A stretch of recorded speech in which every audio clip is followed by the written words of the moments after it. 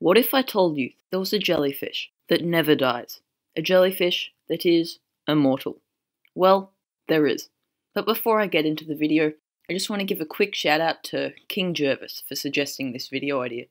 If you also have a cool vid idea, let me know down in the comments, and I'll give you a shout out if I do it. So, let's get into the video. The Turritopsis dohrnii, also known simply as the immortal jellyfish, has a talent that no other animal possesses: the ability to set back its biological clock. And this is an incredible process which has been baffling scientists since they were first discovered in the 1880s. But how does this actually happen? Well, the first thing you need to know is the life cycle of a jellyfish.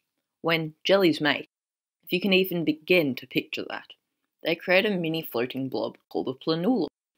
And this planula floats around a while until it decides that it wants to settle down, and so it attaches itself to a rock on the seafloor. The planula then undergoes an incredible transformation, turning into a cylindrical colony of polyps, which, to be honest, look more like a flower than a jellyfish if you ask me. Eventually, these polyps begin to bud, and will eventually create lots of little medusa, which is the technical term for a jellyfish.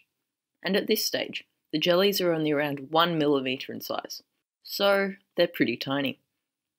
Anyways, the adult jellyfish go around doing jellyfish things, like floating, and eating, and floating, and swimming, and even a little bit more floating.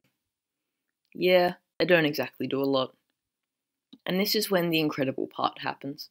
If the immortal jellyfish becomes threatened, or is sick in some shape or form, it will undergo a process called transdifferentiation, which incredibly allows the jelly to turn itself back into a polyp, starting the process over and over again.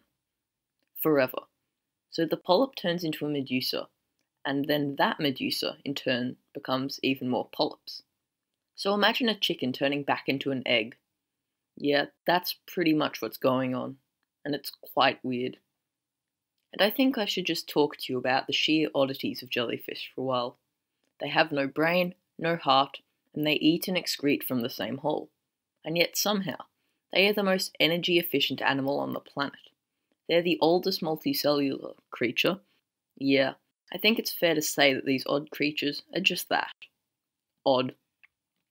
So the Turritopsis